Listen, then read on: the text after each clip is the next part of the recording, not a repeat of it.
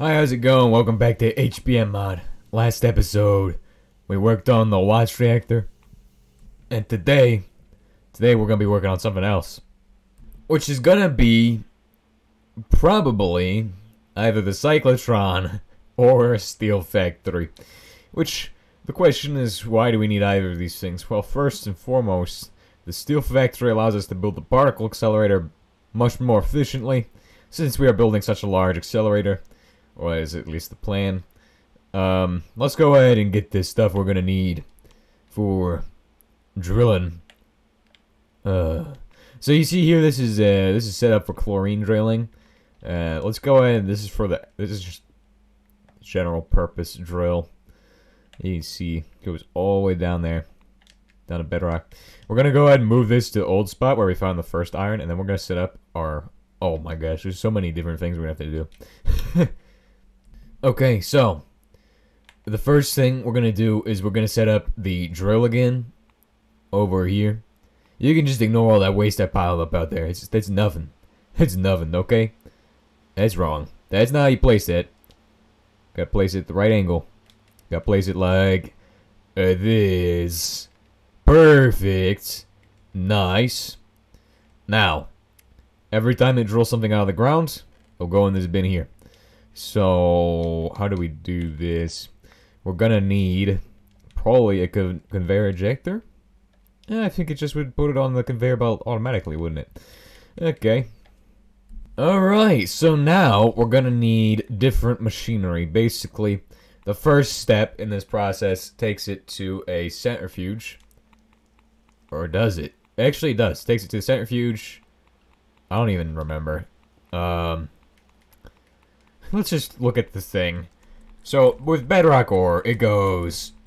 With the old bedrock ore, at least. There's the new stuff. If you're doing this, the new stuff is different. So, centrifuge, then acidizer, then the centrifuge, then acidizer again, then centrifuge one last time.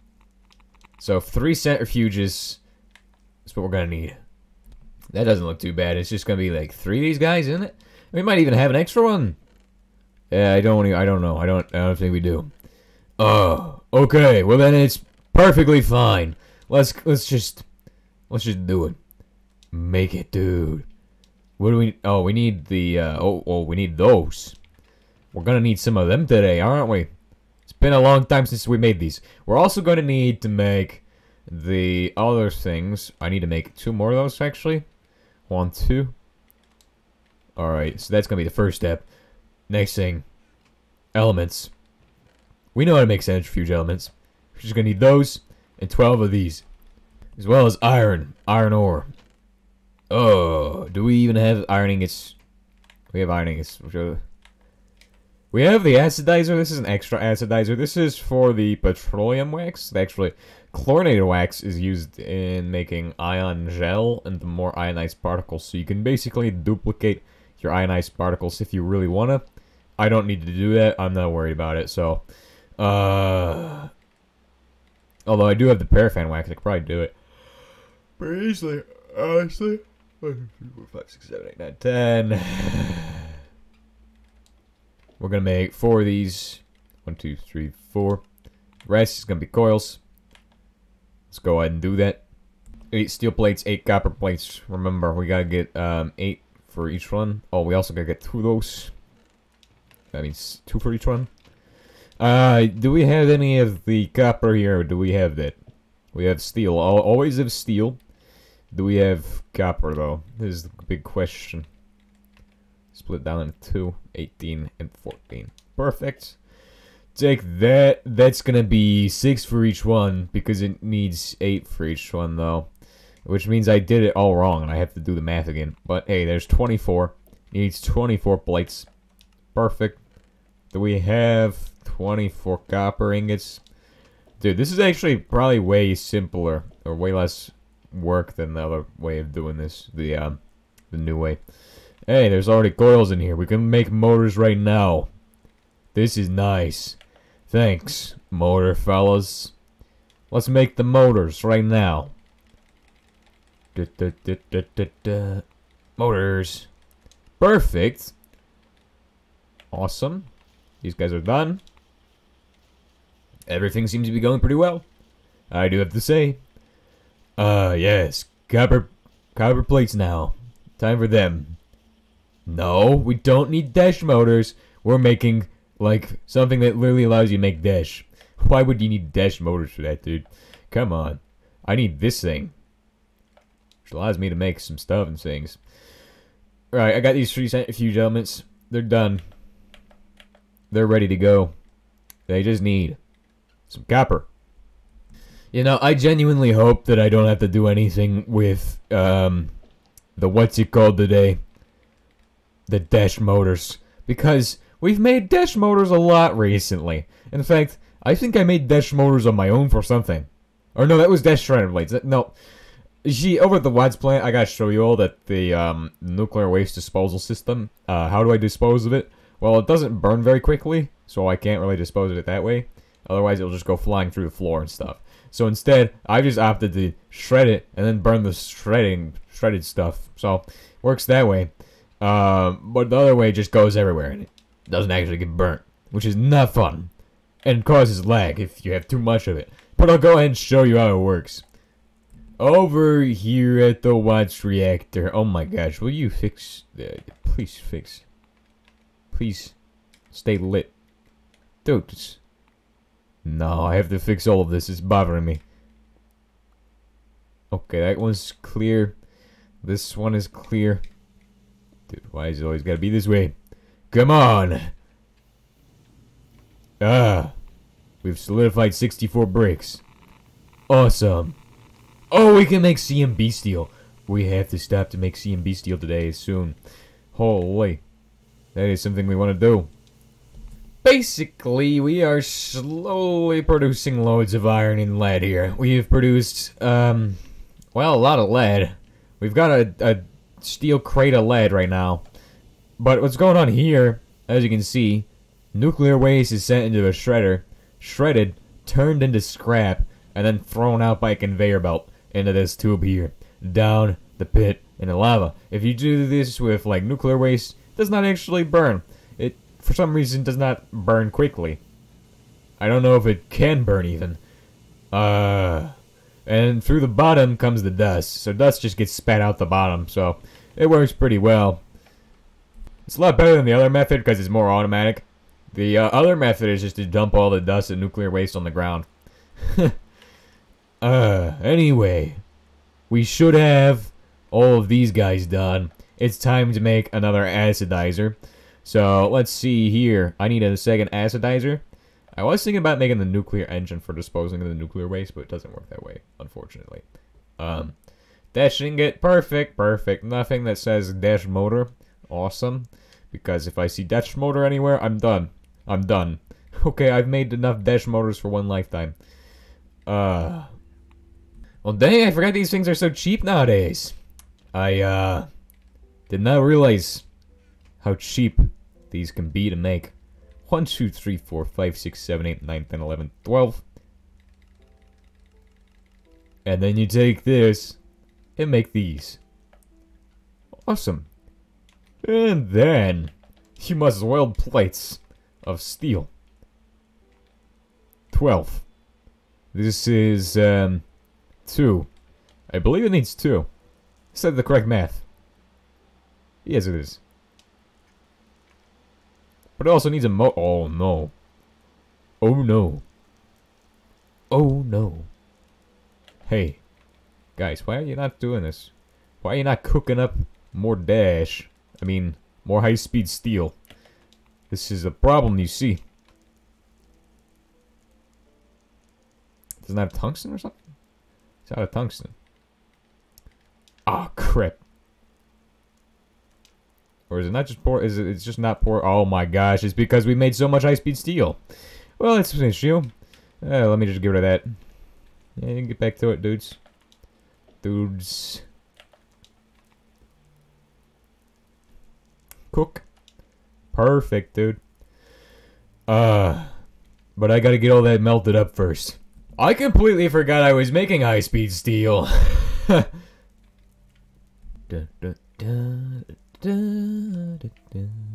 Just gotta wait for this guy to finish. Because, I mean, this is a problem. You see, this is a huge issue. Why are you not cooking? Come on, cook! Dude. What the heck is this? It's, you know, it's done. It's done making the high-speed steel, dudes. It won't make the high-speed steel, even if it wants to. Or something. Let me put that in there again. You make high-speed steel now? No. No high-speed steel. Alright, it's casting out 2 plates, and then I need 2 more plates. So let's cast out those 2 more plates. No. Take out one of them, because I don't want to have an extra. We've already done that a few times. Haven't we? Okay. So that's almost done. Let me get this Xernox rod out of here. Why the heck is just random Xernox rods everywhere? And niter. Why did I have niter? What the heck is going on? Dudes. We've got to weld these plates. At this point in the game, we're actually probably able to make this thing. Yeah, actually, we could. We could actually make that. We just gotta go to a dungeon, one of the immediate dungeons, and then we could probably get the spark energy battery thing. Spark battery. Spark energy cube. Spark energy cube is a different thing, but similar. Here's our welded steel plates. And it's time to make the thing. Do that. Now it needs 4 dash ingots, 1 motor, and 2 integrated circuit boards. And I have all that. Because it's right over here. Here? Is this where the dash is? I know the integrated circuit boards are in one of these. I've seen them. Just lying around in one of them. Here they are. Gotta check on the watch reactor every 5 minutes because you don't know when the thing is gonna start overflowing. Which the good thing about this system is that it cannot actually stop because the centrifuges get clogged or whatever, because I'm no longer using the hoppers alone, which was a problem previously, but now it could just start spitting out like lead and iron and stuff if it gets too clogged, which I mean it's gonna be at that point soon, but it'll be fine. I can switch it out to the next thing. That's the glory of this system, is that I can switch it over whenever I need to. Man, there's gonna be a lot of piping stuff that we have to do today to get the actual automated steel mill. The ore acidizer is done, so let's go ahead and set up the system here. Do we have everything? We have the crate. Yeah, we should be good. I think we got everything we're gonna need. So basically, right here, the first step is this comes out, goes to a centrifuge. If I have this steel crate, what do we got in here? Yes, this. I'll place this down first. I actually put a space there. Boom. That's the first step. And it's going to require a conveyor inserter, this thing. And I think from there... Do we have any hoppers on us? Where the heck are my hoppers? I have a few of them. So to supplement for the actual conveyor belts, I'm going to use these hoppers and just make a staircase for for actually all the machines. Basically, it's just going to be one big machine staircase down into the ground. Which works, I think. Well, it should work. I don't see why it wouldn't. Plus, it can never leak because it's hoppers. Hoppers are just good. Not to say that conveyors are bad. It's just saying hoppers don't ever leak ever. Which is, problem with conveyors. They sometimes will throw out items if you have too many items in them. Only machine we can't really use hoppers on effectively is this guy. But, well, this guy over here. But I'm pretty sure if I wanted to, I could just put a hopper under there. I'm just not going to find out. I'm not going to see if that actually works or not. I don't really care about that. I'm more interested in getting this thing up and running. Alright, that's already ultra compact. We are already at the ultra compact setup tier. Oh. Well, that's sideways. That's not what I want. I want it like this. Hold on. Boom. Perfect. Alright, so basically, the next thing we need is... We need another one of these eject... Crap. Why? Why so close? At least bring Star Blast or pistol next time. Ugh. Alright, this is probably the most compact I've ever built one of these. Not to say that I have not even built one of these like for dedicated bedrock processing for just like one ore. I've never seen a use in actually making something like that. So I mean, this is the first time technically. But anyway, it's turned out pretty good, is all I'm saying here. It's turning out the way I want it to be. So let's go ahead and wire everything up. Keep in mind, we need to have access ports on these guys because those are going to need different chemicals piped in and stuff like that. So, and these guys are also going to need energy, but we're going to use just the regular cables because there's no point in using these thick cables on them. These are just for the ground. They look better when you put them in the ground. So, oh, come on, I did the thing again. Not supposed to do that. Use the light cables for those. Use the non-thick cables. Okay? So basically in steelmaking, there's an what I like to refer to as upgrading. You can take your iron and upgrade it to steel, or you could what's it called? You can take your iron bedrock ore and just turn it straight into steel. The difference is that you take iron ingots, and upgrading is one way of doing it. I don't think we're gonna do that because it's not as efficient. It costs a crucible to do that versus with the method that we're going to use, which is going to use an RTG furnace, blast furnace. You get 3 times out of it, and you don't need any balagna.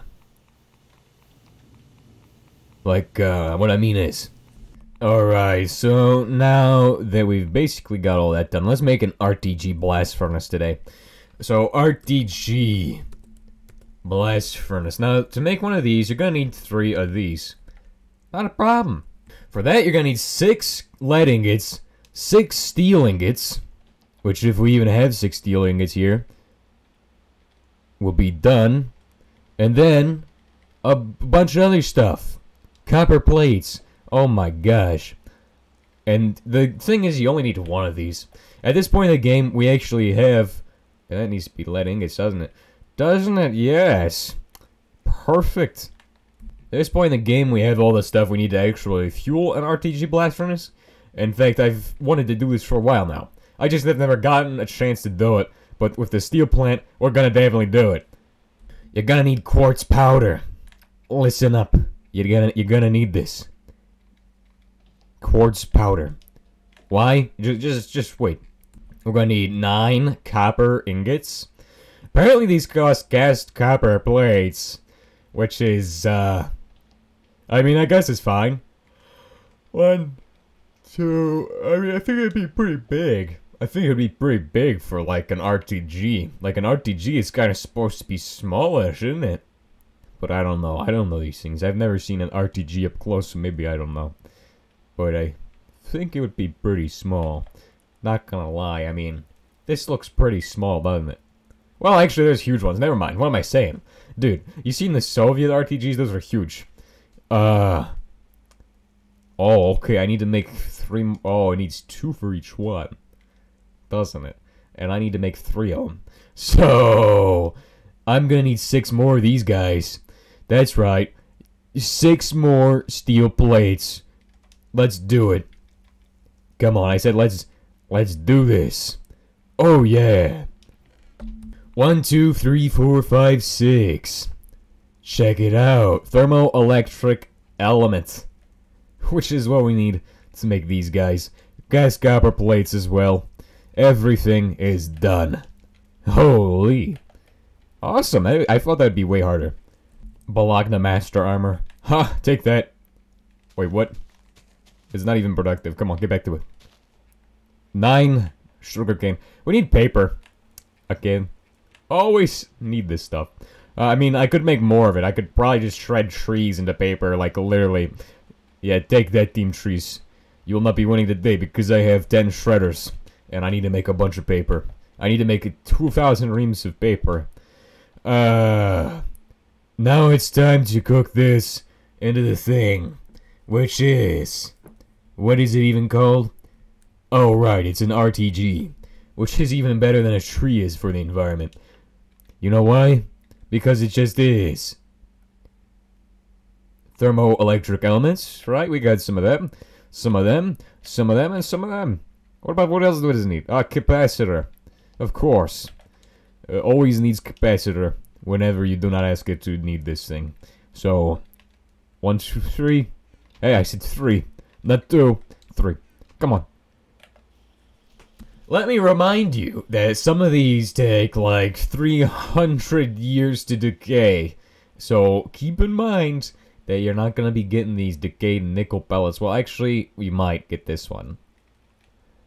But it's not really useful. Strontium 90 to zirconium. What? Actinium, the decayed lead. Oh yeah, lead. I love lead. Polonium. These guys last for a very long time, by the way. The nuclear blast furnace is the pinnacle of technology here, right? This thing is absolutely beautiful. Look at it, stare at it for 10 minutes now. Okay, good, you're cleared. I want to get this done in one episode, by the way. If you weren't aware, that's why this episode might be a little bit long. Because we're trying to get this done in one episode. Why does that matter? Well, it doesn't even matter. It's just what's going on today. I have to get this done. 1 episode for this, not 3 episodes for a steel plant. Alright, ladies and gentlemen, this is the blast furnace. And that should be everything we need. Hold on, I just gotta make some of these guys again. Hold on real quick. There's gonna be 5 seconds here. Blast furnace. Let's go. Celebrate. Celebrate, guys. It's good. It's good. It's done.